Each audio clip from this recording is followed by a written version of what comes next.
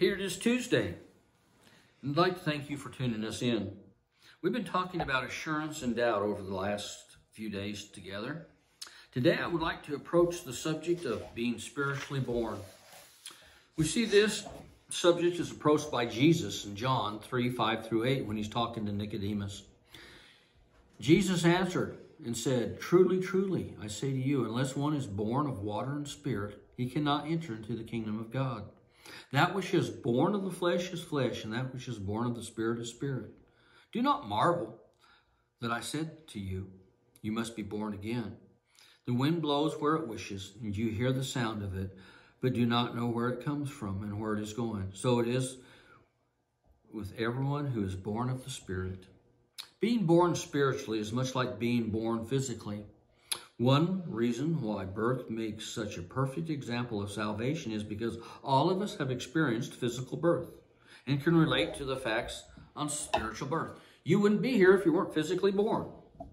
For example, in birth, conception takes place. Jesus said that we are born of water and the Spirit in order to enter the kingdom of God. Now, water speaks of the Word, and the Spirit means the Spirit of God.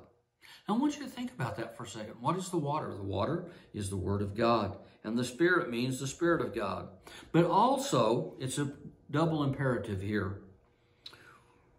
When these come together in the womb of faith, a wonderful conception happens. We're born again, and our life is held forever in His hands.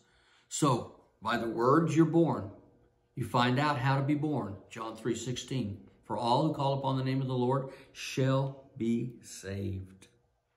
But also, when a woman gives birth, her water breaks and human life is delivered into the world. I've delivered a couple babies when I was a paramedic, and they all had one thing in common.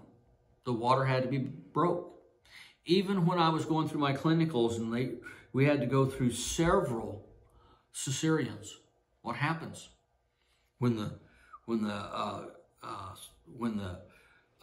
baby is born, when the embryo sac is broken, there's always water in there. What is it? That's how a baby survives. That's what keeps them safe. And when a woman gives birth, that water is broken. When a woman gives birth, her water breaks and human life is delivered into the world. We're also told by the Bible we have to be born again or born twice. Here's what the Word of God says. Peter says, "For you have been born again, not of seed which is perishable, but imperishable.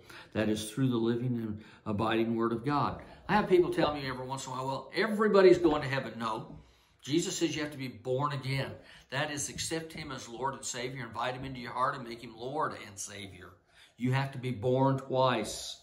Everyone within the sound of my voice has been born once by the water of human delivery.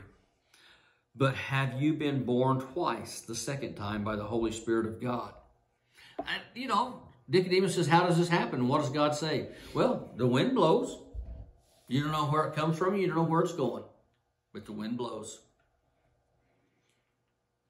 Praise God, we don't have any control over the wind.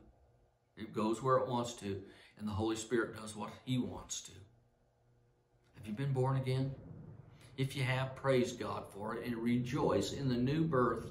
Maybe you're somebody that was reborn into the kingdom of God and the world of God a long time ago. Rejoice in that birth. Think back over that birth. When did you accept Jesus Christ as Lord and Savior? If you have not, now's the time. Let us pray. Dear gracious Heavenly Father, thank you. Thank you so much for just loving us. In Jesus' name we pray. Amen.